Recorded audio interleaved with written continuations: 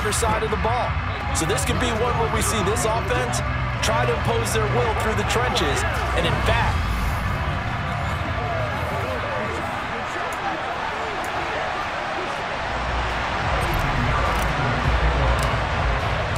the shadow's starting to get a bit longer. Week 10 of the NFL season is here, and we're underway on EA Sports. From out of his end zone, it's Avery Williams. And that decision to bring it out ends up not being a good one. Cost him about 5 yards as he's tackled it to 20. Well, the Falcons now get to stretch their wings on offense here, and at quarterback for them is a former second overall pick who spent 4 seasons as a starter in Tennessee, Marcus